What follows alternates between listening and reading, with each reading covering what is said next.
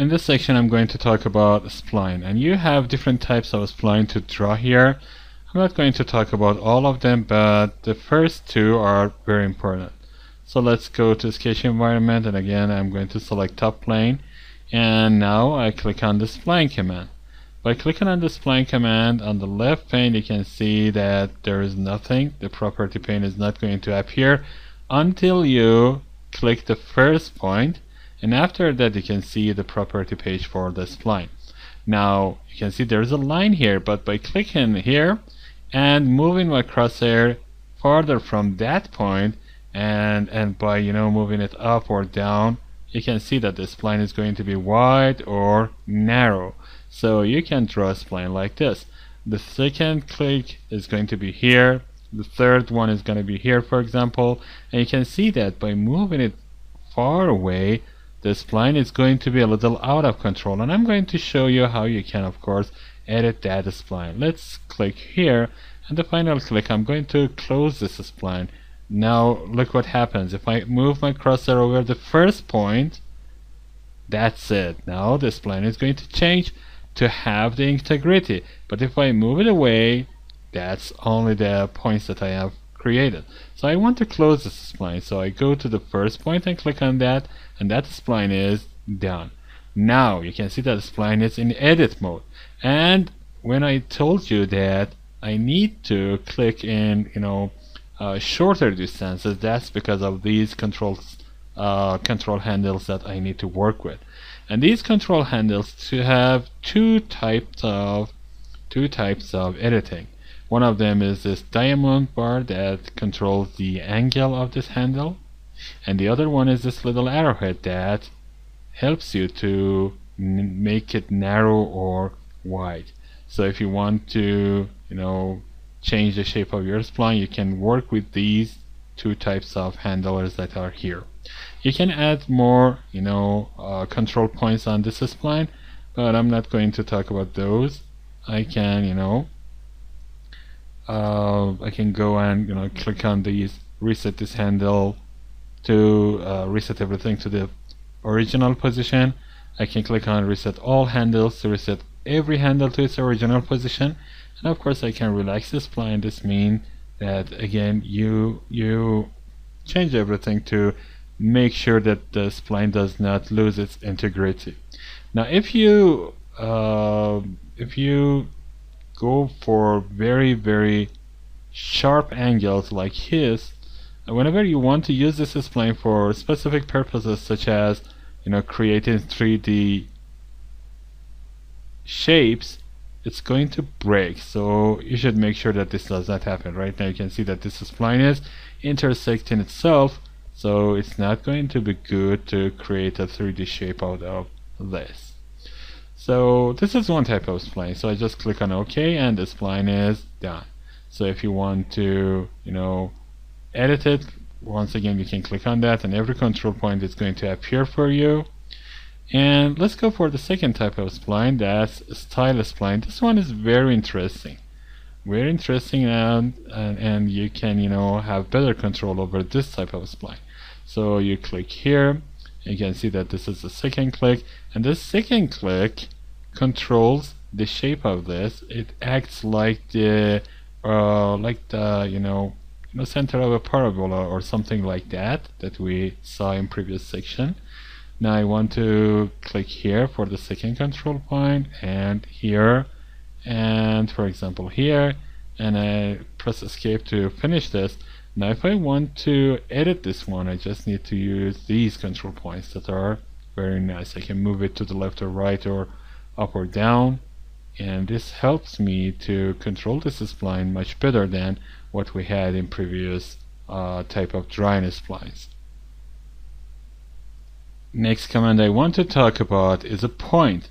A point is a simple point, so you can click on this point and again select one of the planes, and because I have panned, I just go and select top plane once again, and you can click anywhere that you need to have a point. This point is very essential when you work with some specific types of features such as creating a hole or working with for example planes. So whenever you want to have those features, you will need to have points. So just click everywhere that you need to have a point, and that's as simple as this. Next command in sketching, that's an important command, and that's creating a fillet or a chamfer over the sketch that you already have. I don't have a sketch, so let's draw one. I'm going to have a simple rectangle, so I select the corner rectangle, I select top plane for that, and I start drawing by just clicking here and here.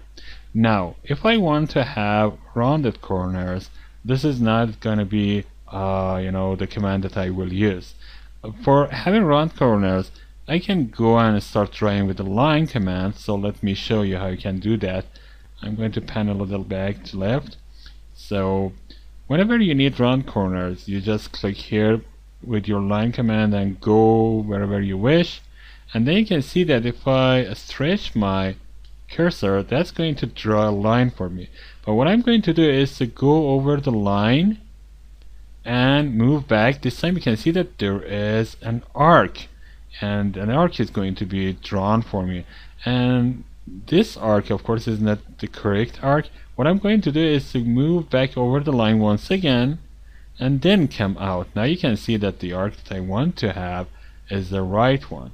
Now I click here, and again you can see the line is active.